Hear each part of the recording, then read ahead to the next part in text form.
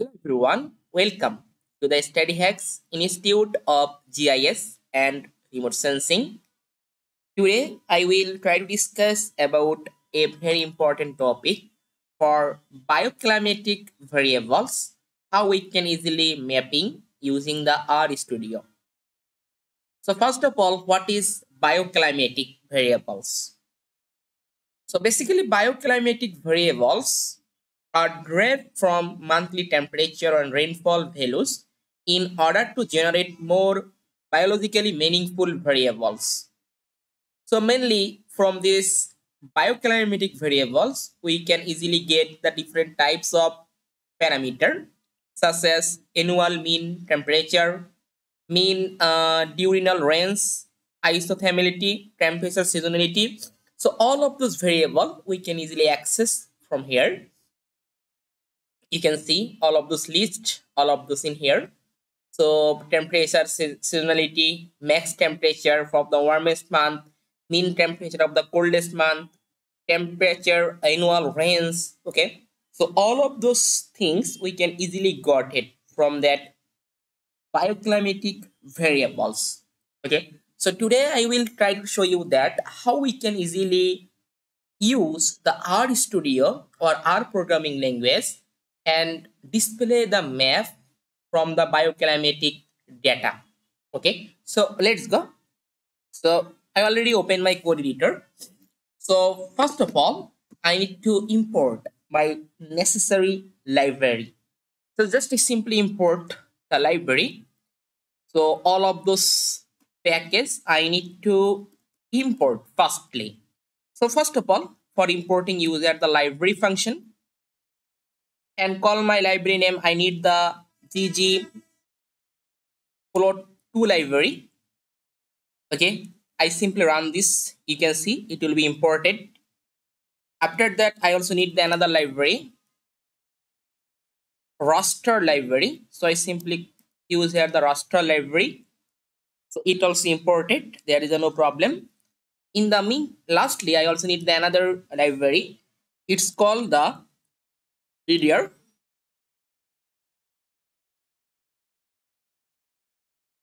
And then I also import this library also.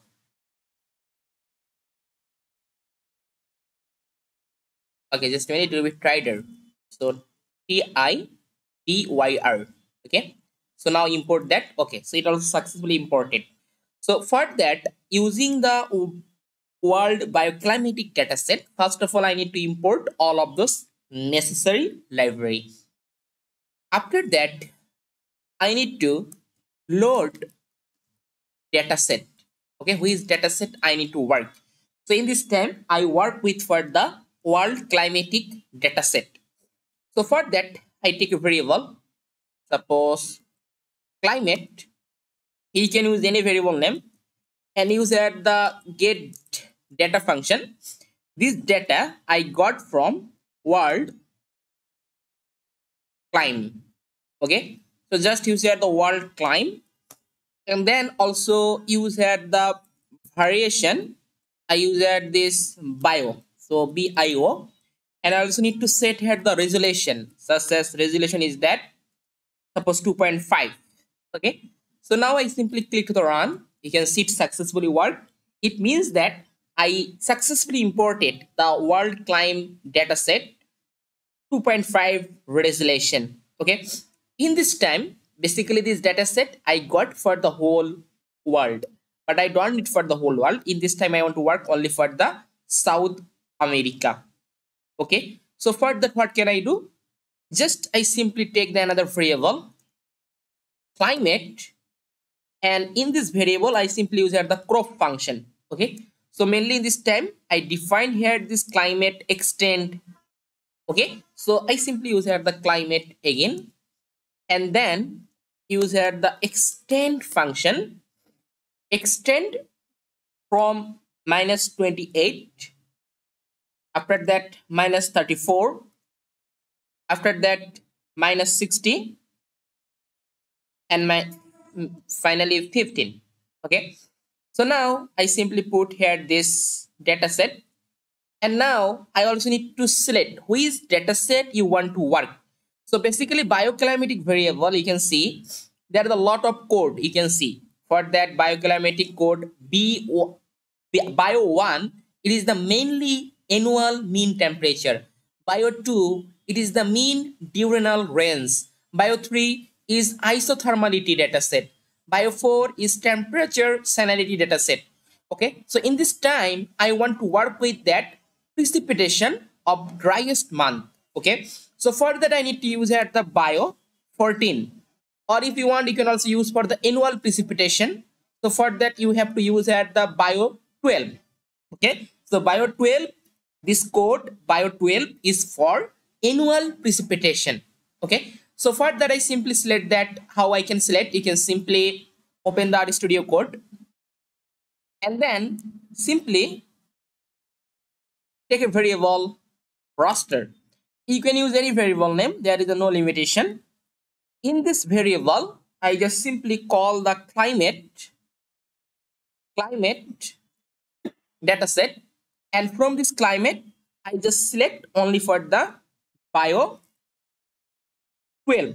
Okay, you can see all of those lists we can get in here from bio 0 bio. You can see all of those lists, bio 1 2 3 4 5 up to total 19 classes, and each of the classes, each of the code has stored different bioclimatic variables. In this time I talk about that bio 12.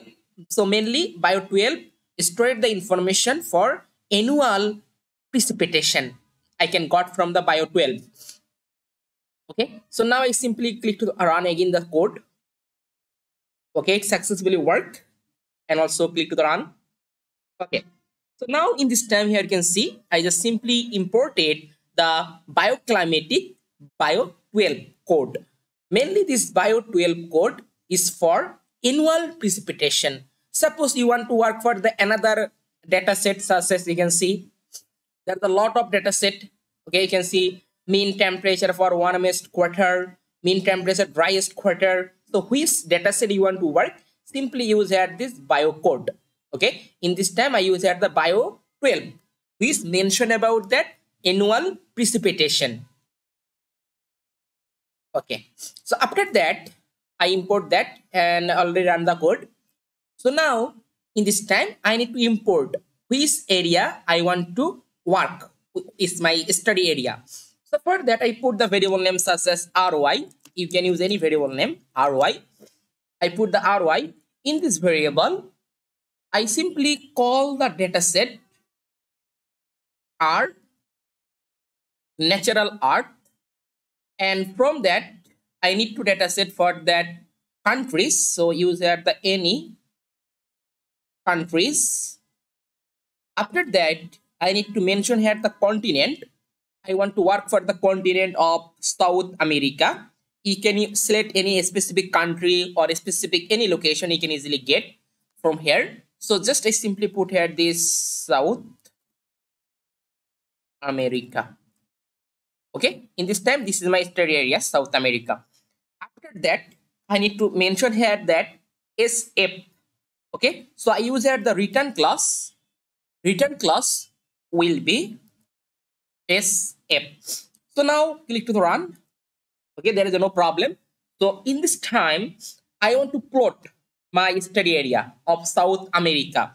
So just use here the plot function and call the variable name is that ROI. So now click to the run. So now it display the study area about that South America. So you can see I can get the plot about that. Okay, so now from this plot I want to show for this region of interest what is the annual precipitation. Okay, so for that what can I do? I just need to variable. Suppose I put the variable name is that RAS. So you can see you are already showing all of this information about the RS. When I put that, it will showing the longitude, longitude, and also showing the bio 12 is mainly annual precipitation. We can get here the annual precipitation. In this time, I simply use here the RSDF function. Take a variable name RSDF.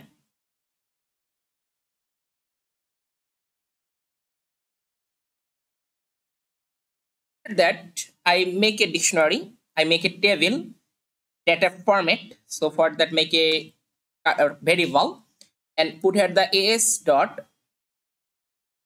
data frame.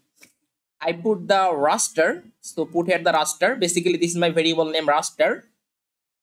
Okay, and put here the xy use here the true function. So just I use here the true function, and after that I simply use here the drop na function for manipulating this data. So for that use here the percentage and also use here the greater than sign and also percentage, and use here the function is that drop na. Okay, so now it manipulated. I simply run the code, and after that I simply show the head all of those data set. So call here the rasdf, this variable. So now click to the run. In this time it's showing that you can see xy, and also showing that all of those bio 12 means that it's showing the data about that annual precipitation for the different time we can get in here for the annual precipitation. So now I want to plotting the data. Okay. So in this time, this annual precipitation, this data set I want to plot. So how I can plot? I help the ggplot2 function. Okay. So for that, I simply use here the ggplot, this function. After that, use a plus sign. Okay. So in this time, I use a function, this function called the geom raster. Okay. So basically, it display the raster from this data set, and I use here the AES. So construct the estimate the mapping I use here, then mention about this x and y value. So just I simply use here the x equal to x and also y equal to y. Okay, and then with data I want to work, so I simply use here the fill with. So just I simply use here the fill with bio 12. Okay, so mention at the bio 12 because I want to work with for the bio 12. So in this time I again explain about that code. I simply use at the ggplot. Okay, and I add with the genome raster function and use at the AES, then use at the x equal to x even and y equal to y, and fill with the bio 12 data set. Okay, so after that what can I do? Just I simply use here this comma sign and data equal RSDF. Simply copy and paste. Okay. So then I simply close the parenthesis. Okay. So now I can simply click to the run. So then we can see what the result we can got in here. So it working, you can see. Okay. So in this time, it display the result about that annual precipitation, but this result is not meaningful. Okay. So in this time, we can also meaningful this result and also use at the different color combination. Okay. So for that, I can simply use here this another function. Okay. This function is that called the geom sf, this function, and I put here the fill equal transparent.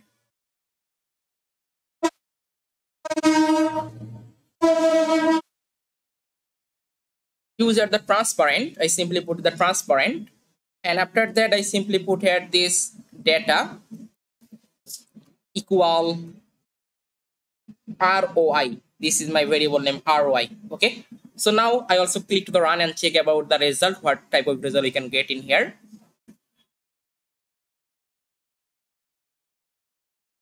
Okay, so now you can see we can also get the proper map about that.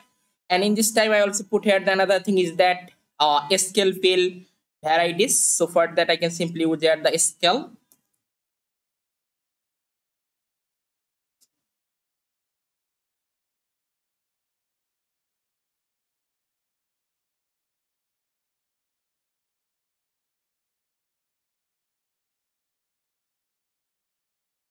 Okay, so then I simply use here this unit is the millimeter per year.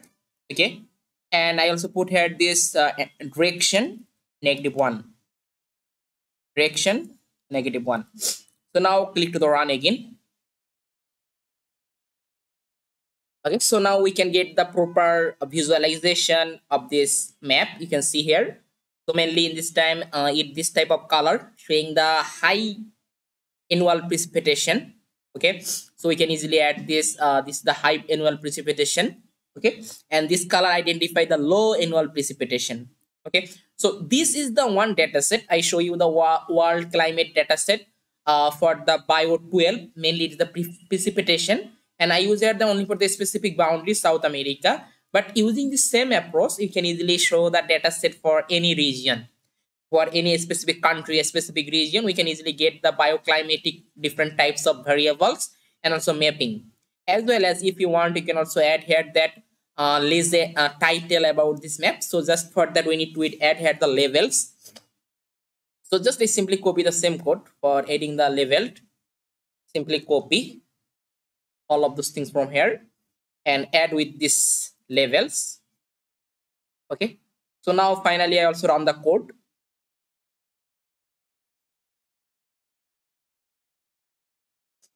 Okay, I run the code again for full code again. I run.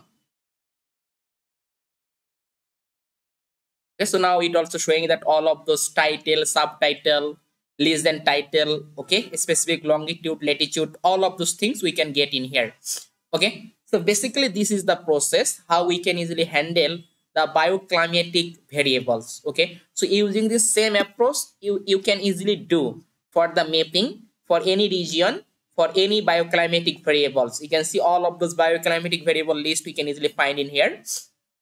Okay, you can easily get from here and you can easily create the map using the R Studio. Okay, so I hope this video will help you so that you can easily learn for that how we can easily handle the bioclimatic variable using the R Studio. Okay, so further, if you want to join my online training program for the upcoming online training program in Google Earth Engine, so basically this class will be start from the 11th August. And if you want to join in this time, you can get the 50% discount because only 5 registered people get the 50% discount. So now discount seat available is only for the 2 seat. Okay, we take the total 7 days online training program. Class will be held only for the Friday and Saturday in a week. As well as this class duration is the 3 hours. Okay, each day we provide the 3 hours. This is our time period, GMT plus 6. Okay, and if you want to join this online training program, you can simply contact with this WhatsApp number and contact with this email. So basically this online training program only for the beginners who don't have any knowledge about the programming, who don't have any knowledge about the Google Earth Engine. Anyone can easily join this online training program and easily learn all of those things from beginners to advanced level and apply their knowledge in the GIS and remote sensing work. Okay, so I give you all of this information in the video description. If you want to interested, just simply check. And if you want to join this online training program, you can also get the some benefits such as you can get the course e-certificate after submitting all of those assignment. You can get all of those materials, slide, PDF code, practice code. You can get all of those things. You can get the recorded video class also. And this is the very important for that lifetime teaching support. When you face any problem, you can easily get the support from my institution for any types of GIS and remote sensing problem. Okay, so I will add all of this information in this video description. If you want to join this upcoming online training program with 50% discount as soon as possible, just contact with this WhatsApp number and contact with this email. Then you can easily get all of this information and you can easily join. Okay, so today is no more. Stay safe and stay happy. Thank you for asking that.